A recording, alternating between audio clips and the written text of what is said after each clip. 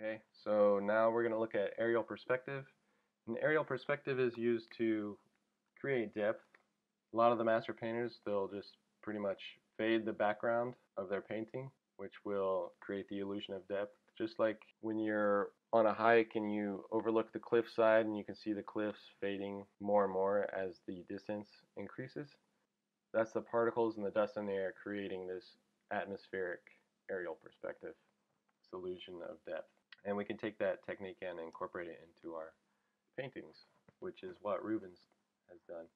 So right here, he's fading the background. So I just go down. If he was walking or taking a photo, he might have seen this scene, taken a picture, and this could have been all dark. But what he does in his painting is he makes sure that blue is a light blue, which helps the depth and helps these guys pop out a little bit more. That's one other thing that HDR kills is aerial perspective. It embosses the clouds and doesn't allow for that depth to occur. So we just got to be careful with that, not to overdo that kind of stuff. Alright, so there's aerial perspective, basically. Let's move on to gazing direction. Alright, so with gazing direction, when it's something complex like this, and there's multiple characters in it, sometimes it's hard to determine the gazing direction, but it's basically the left to right balance. So you'll just take the bulk of the composition and try to see which side it's further on the left or further on the right, and then you'll determine if the balance is correct. We add our lines from this side to this side, which is basically the bulk of the image.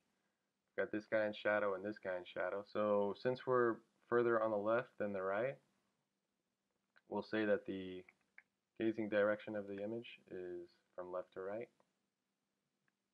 Okay, so it's going from left to right on that one.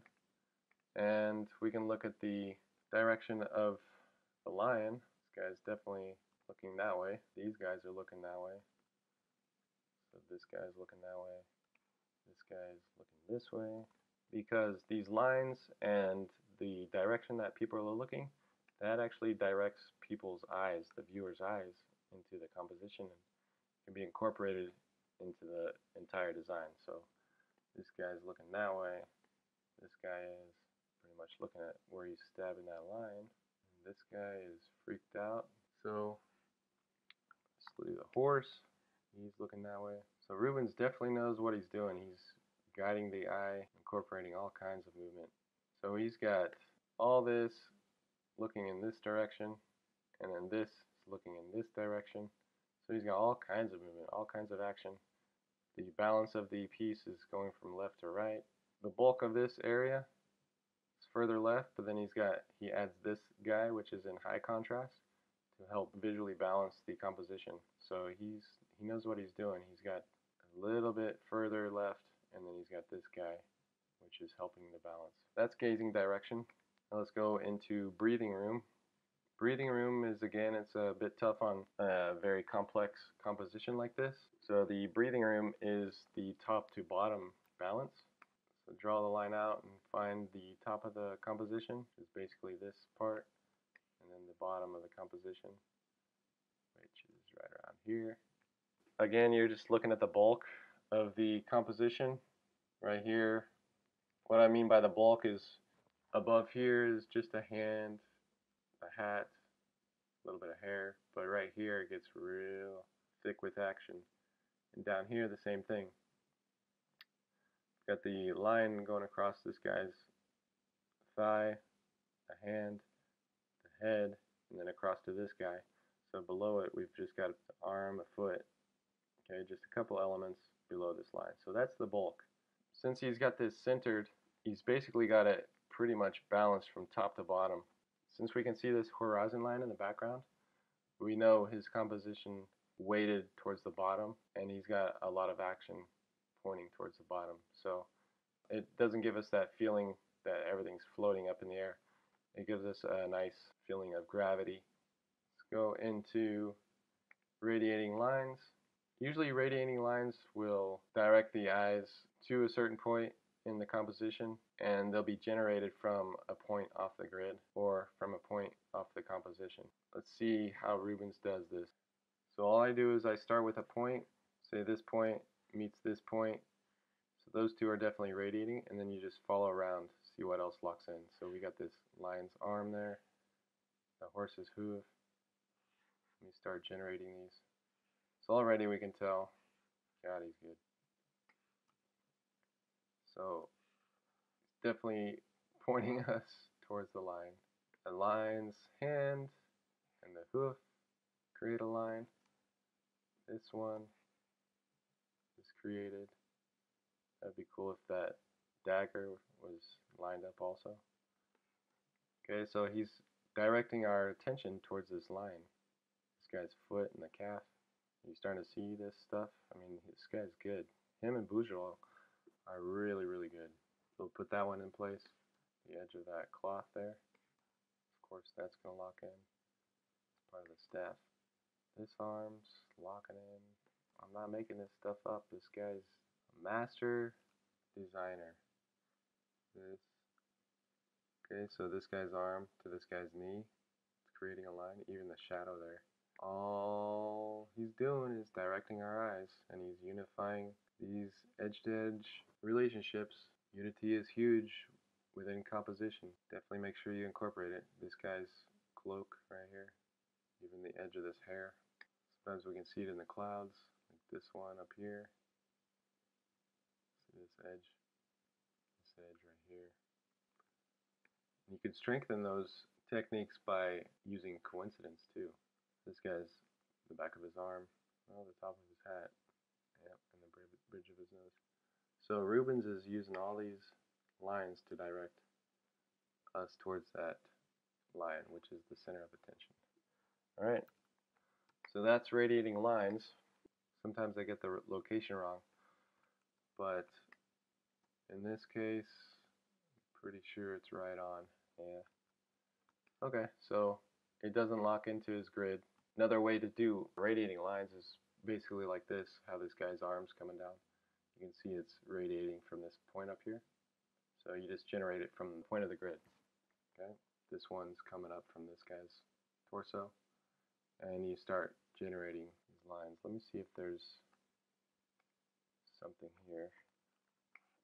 All I'll do is test it, select a point, just like I did before, and you just go down, see what's radiating from this point. Go across the form. See this guy's leg is coming from here. This guy's arm.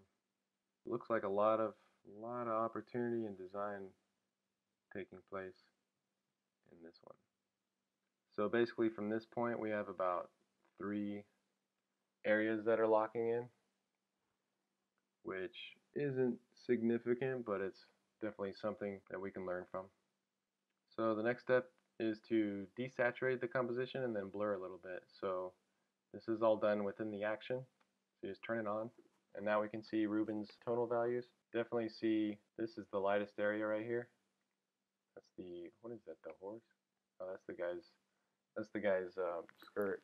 We'll just take a look at that. We can see this is the dark area, that's that shadow area. Okay, what we're looking for is the greatest area of contrast, which I've done in a video how to find it, but you take this desaturated layer and use the threshold adjustment layer here, and you just adjust it up and down to find the lightest and the darkest areas. So you slide it to the right, this is going to show you the lightest areas, and then you slide it to the left, it's going to show you the darkest areas.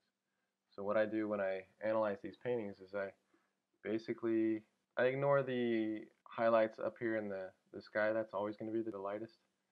So I bring it back down a little bit to show me the values of the characters, and then I will push Command Option Shift E, and that'll merge everything to one layer. And then you just push Screen, make it a screen mode, turn this off, and that's going to show you the lightest areas of your composition. Then I do that with the darks of it. Move it to the left, ignore some of the really dark areas of the shadows and the ground. So use that same shortcut, set it to multiply.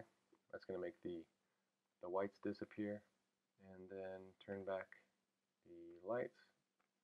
And this will show us where our eyes typically will go when we're looking at the composition. And just because these are darks, the darkest darks, and these are the lightest lights, if they're not up against each other, that's fine. Don't mistake it that they have to be completely up against each other, because when you look at simultaneous contrast, this light could be the lightest in the composition, but if it's surrounded by lighter values, then it's not going to stand out as much as this area, okay? So typically in a painting, you might want to consider having the darkest dark up against the lightest light, and that'll definitely, it'll tell them, look here, okay? That's what it's used for. So right here we see Rubens definitely using this robe as the lightest light. He's got this dark area here, which is drawing attention to this negative space here. And then we're seeing this dark of the lion here, and it's followed down with shadows. He's created the GAC by creating this contrast and directing our eyes with his design to this location. He's doing everything he should. He's making the GAC here. He's creating a good figure-ground relationship. He's directing our eyes with the radiating lines and the ellipses. And let's look at one last technique, which is the edge flicker. I call it the edge flicker. It's basically making you aware of any distractions near the edge, any areas of high contrast. So what I do is I'll just run my white brush around the edge and see where the area is complex. So he's got a transition here from light to gray to dark, so that's good. This is going from dark to gray. Okay, so this is going around. This is all dark gray, dark.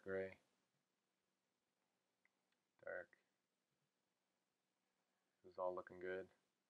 Up here we can see a bit of contrast. A little bit darker right here and lighter here. But remember, when you look at the sky is always going to be light, no matter what. Since that's a natural occurrence in photos and paintings, then our eye naturally sees it as something that's normal and not a distraction. So we might see it, but we'll dismiss it right away and we won't look at it as a flaw. So keep going up, and we can go over, because that's the sky. So he's got clean edges. Good job, Rubens. So that's edge flicker, and that concludes the video. Pretty easy, right? Anybody can do it. If you're a MasterPass member, you can download a checklist that I made, and it'll show you all these techniques. And as you're designing your composition, just start with your drawing, your gesture, work out the grid, and then go down the checklist and make sure you check off some of these techniques. If you can check off all of them, then that's pretty awesome. You're following the footsteps of the masters no matter what. So that's all there is to it. I mean, you just lay it out, just learn one technique at a time and take baby steps, and eventually you'll get the hang of it, and just keep applying it. It'll get easier. So thanks for watching. Be sure to stop by my website. There's a lot of free articles, a lot of artistic articles that can help you with your compositions, with design, and hopefully you'll be able to share it with others. And if the masters can do it, so can we. Okay, you just got to put in the time and learn the steps. So thank you very much. I'll see you guys next time, and if you have any questions or comments, please list them in the comments below. Alright, take care.